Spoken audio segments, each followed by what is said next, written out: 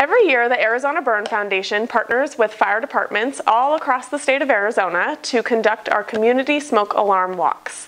We gather as many volunteers as possible, and we go into low-income, high-risk homes and install free smoke alarms for the residents. You really only have about 2 minutes to quickly escape your home in the event of a house fire, and so we are really saving lives with the installation of these alarms. All of our walks take place on Saturday mornings and usually run from about 8 to 12. They are super family friendly, a great way to get community service hours, and just a good way to start off your weekend on a positive note. If you would like to learn more information about our community smoke alarm walks or sign up for an event in your city, visit azburn.org.